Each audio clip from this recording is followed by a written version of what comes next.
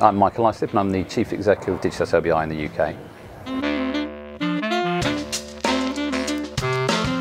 I think there's quite a few things that are actually happening now. I think we have the commoditisation of a lot of the sort of core technology work that we've always done. I think we've got lots of new entrants coming into the market.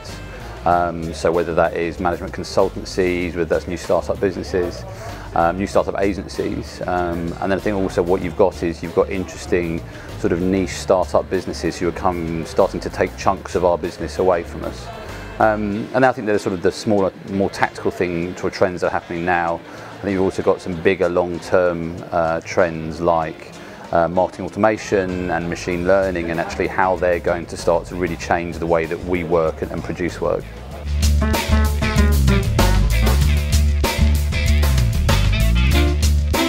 I think for us it hasn't had a big impact on us because we've always tried to think about the whole customer experience in the work that we've always done, and to deliver on our mission to make brands count, we believe you have to think about the whole experience, so it hasn't been a big change for us. I think there's sort of three key components. There's people, there's technology, and there's culture.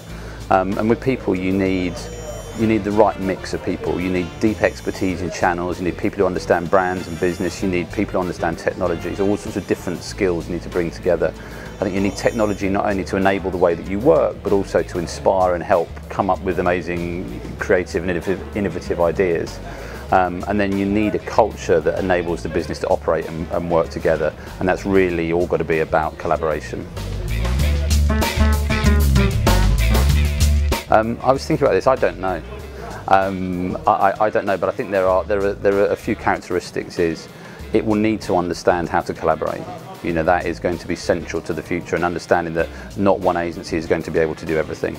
I mentioned it before, but I think a move away from the traditional payment models of time for money will have to be central to it, and I think it will need to be an agency that can harness the infinite scale of the internet somehow to help it do more and to do things differently.